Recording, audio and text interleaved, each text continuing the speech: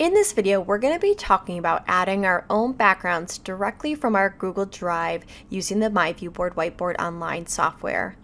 For a quick reminder, your backgrounds button is located at the bottom of your main toolbar, and it looks like these mountains in a sun, like a little picture image. Mine is poorly drawn on the left-hand side, but is located at the bottom of your main toolbar. Now, if you go ahead and left click it once, you're going to see that there's a ton of different things that we talked about previously, however, that we didn't talk about, which was the Google Drive. Now, I'm going to go ahead and make a new page just so that you can kind of see how to go ahead and import your own custom backgrounds. Now, once again, I'm going to go to that backgrounds button that is located at the bottom of that main toolbar.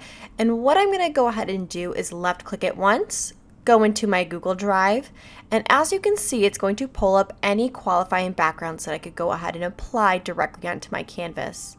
Now, if I go ahead and select it once, either I can apply it to all pages or just this page. I'm just going to do this one page just because I don't want it in all of them. And as you can see, it uploaded my image directly onto my canvas with the background being transparent.